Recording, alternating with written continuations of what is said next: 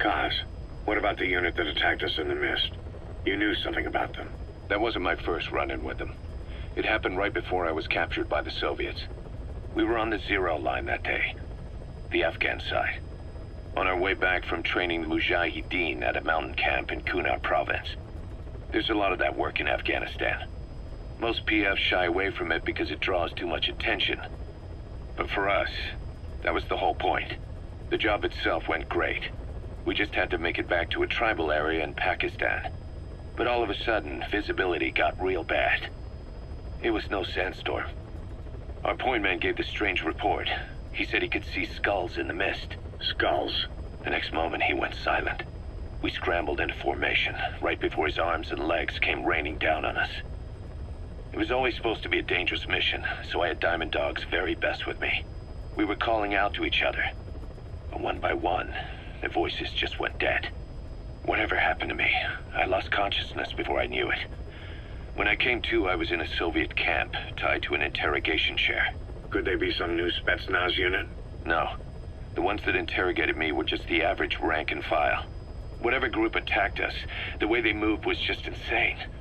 And that mist, appearing out of nowhere. The Soviets don't have tech like that. If they did, Ocelot would have heard about it. I doubt the West does either. Otherwise, the folks at Langley would be sleeping a lot easier. Why'd they come after you?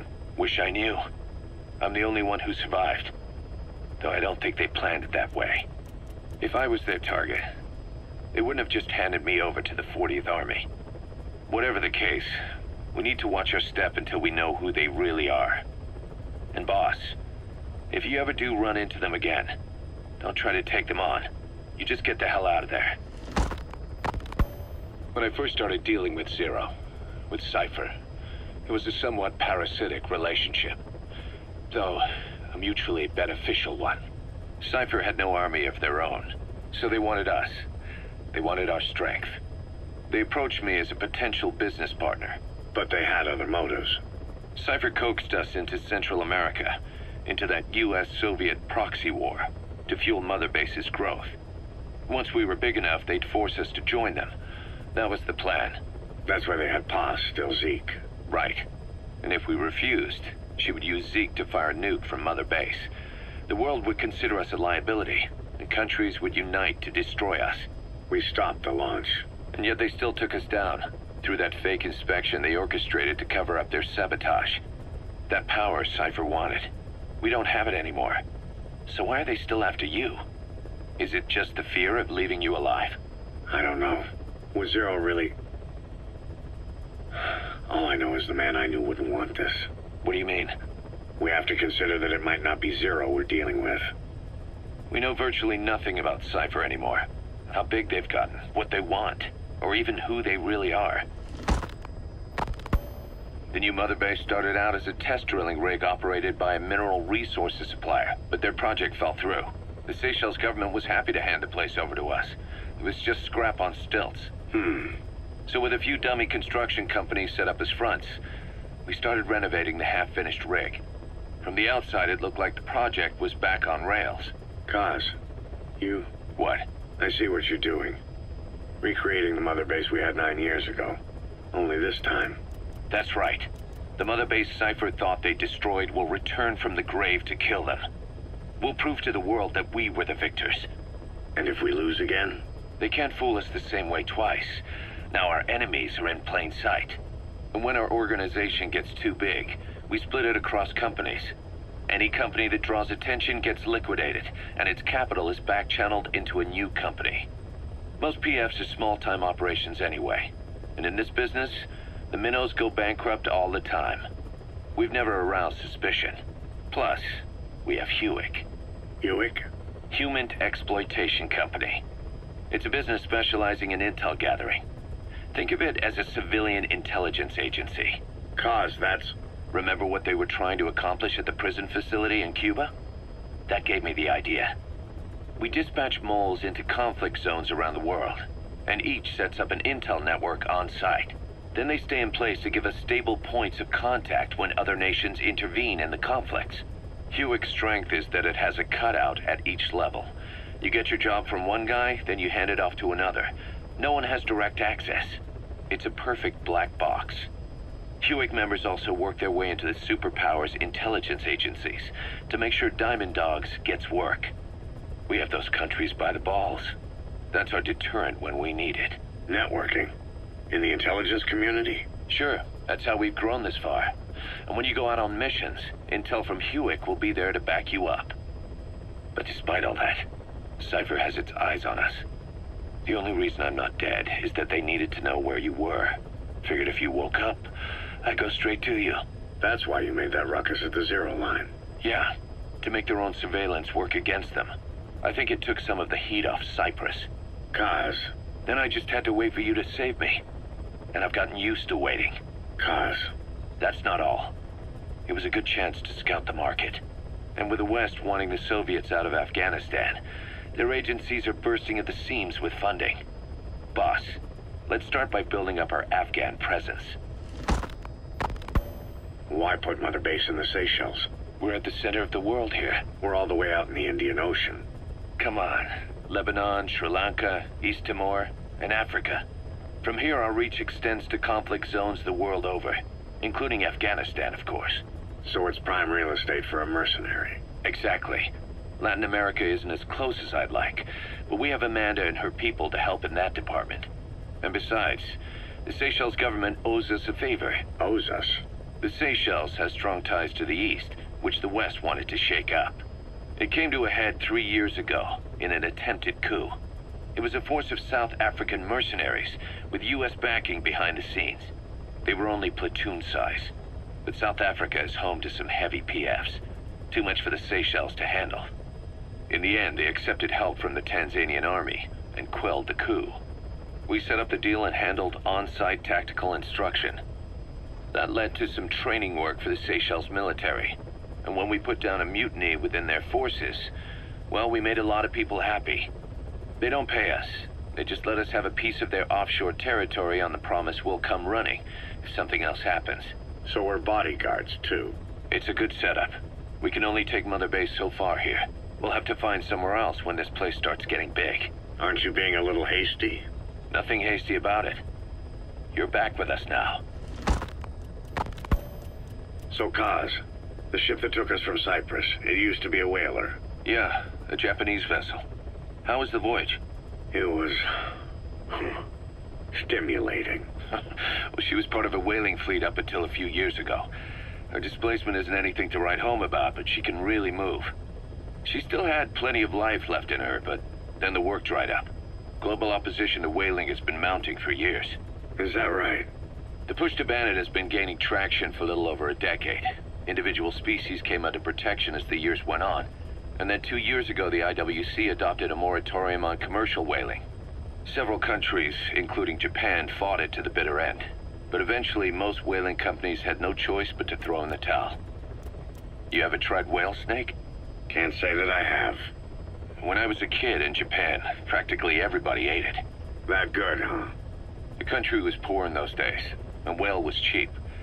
International opinions changed since then. In any case, that's why we were able to get a bargain price on the ship. Of course, we did end up spending 5 times the purchase price in modifications. We had to really work to fit in all the ESM and communications gear while keeping the whaler look intact. Right now, she's going around conducting SIGINT missions. In the future, we plan to use her as a communications relay base between you and Mother Base, and also as a chopper resupply vessel. Diamond Dogs. The word diamond originally comes from the Greek adamas. It means indomitable, unyielding. Other words for the stones often mean eternal bond, fortitude, or purity. The same is true of the Star of Bethlehem flowers you laid on the boss's grave. They represent innocence, as well as chastity, yielding to no man while maintaining one's virtue. In other words, staying loyal to something. Ocelot said the number of private forces is increasing, and they've modeled themselves after us. They're a far cry from the likes of us. But why? 9 years ago we made enemies of the world as a nuclear-equipped force, independent of ideology or state. Yes. Sooner or later, the real UN would have stepped in. So why are they giving these PFs free rein? That's our fault, too. What do you mean? What happened 9 years ago was a real problem for a lot of people. An organization as big as ours, with our facilities, was wiped off the map. Not an easy thing to hide. But if our existence came to light, so would the names of our clients. We had contracts all over, east and west, from superpowers to banana republics, the lot. Our clients denied all association with the likes of us.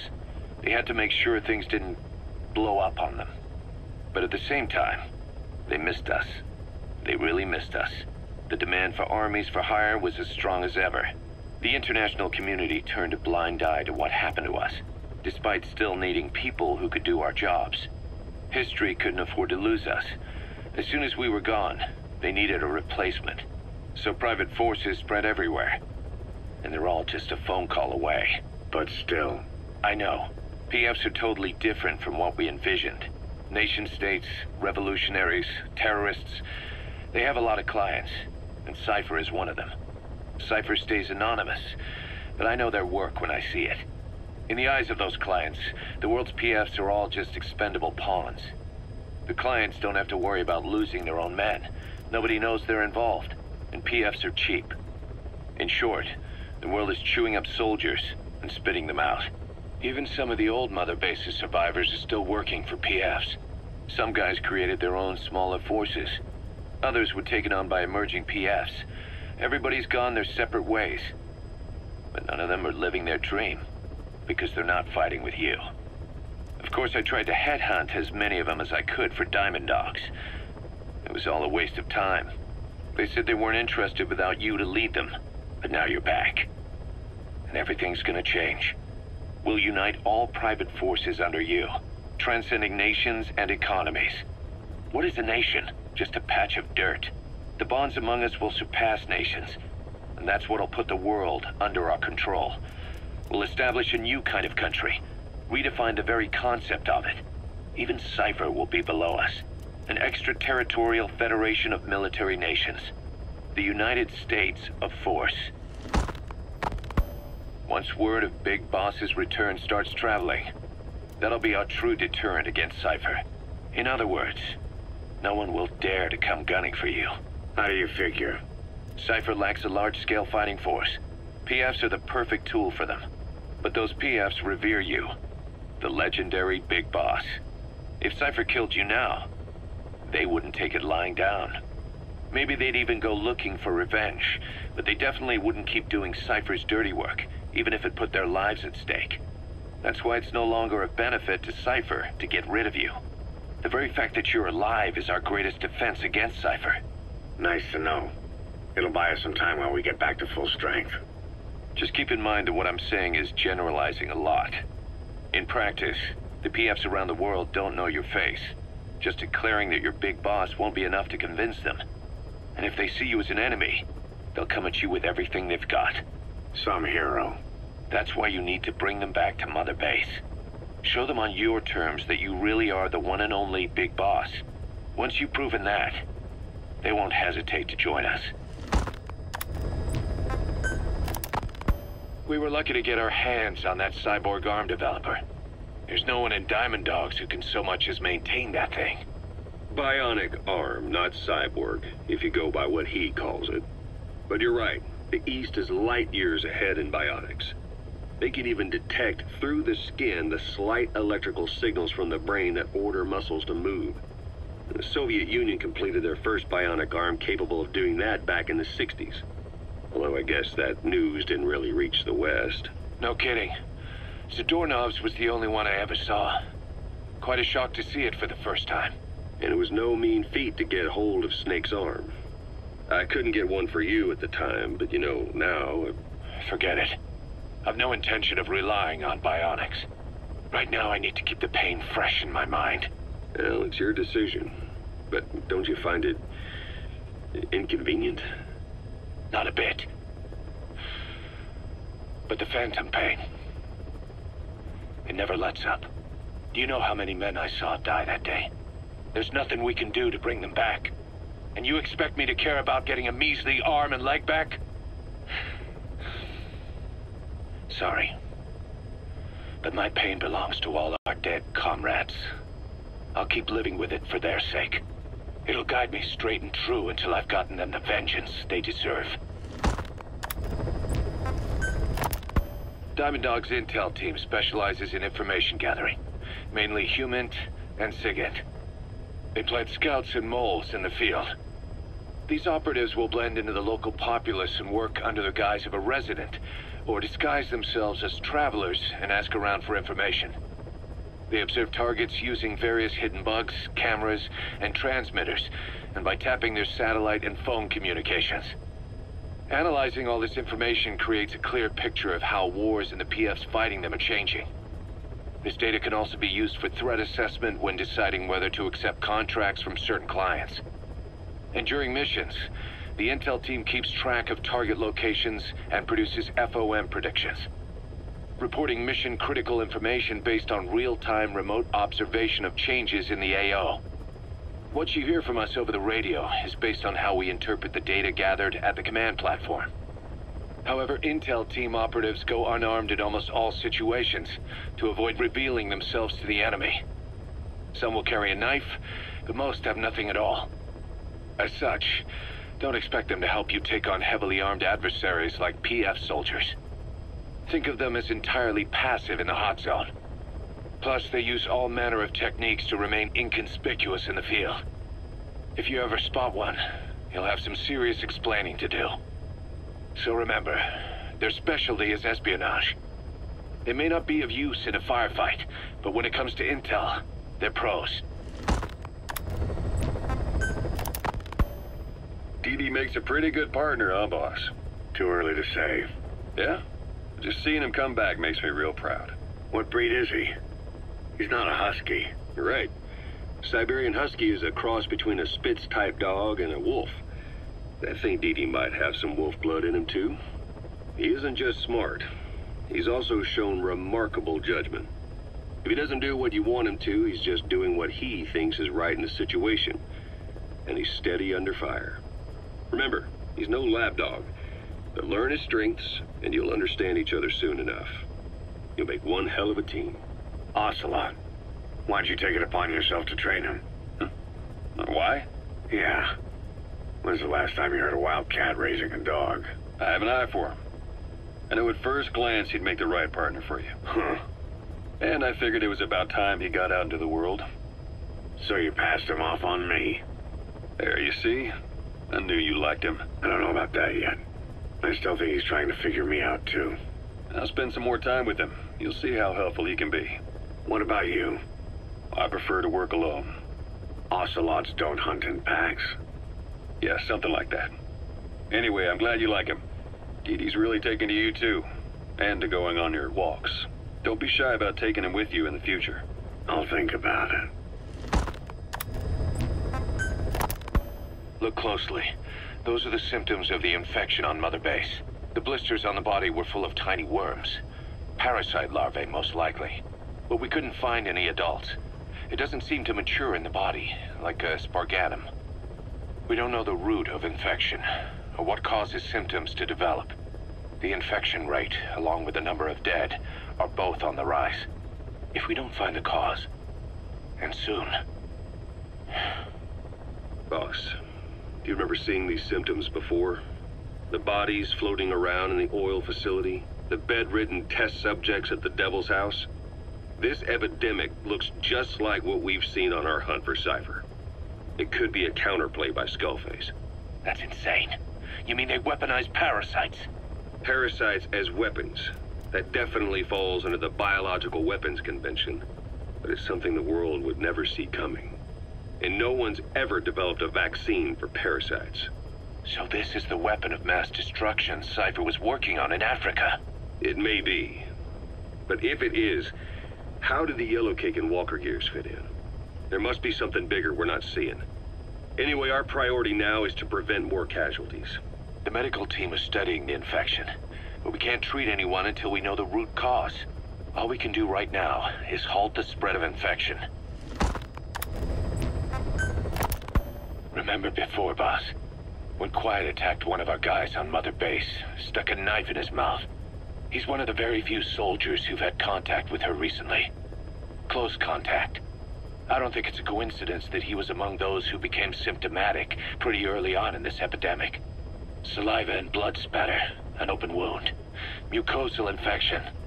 Whatever is causing this got inside him then. Miller, that is a baseless accusation. The source of the infection is quiet. Everyone suspects her. We don't know that.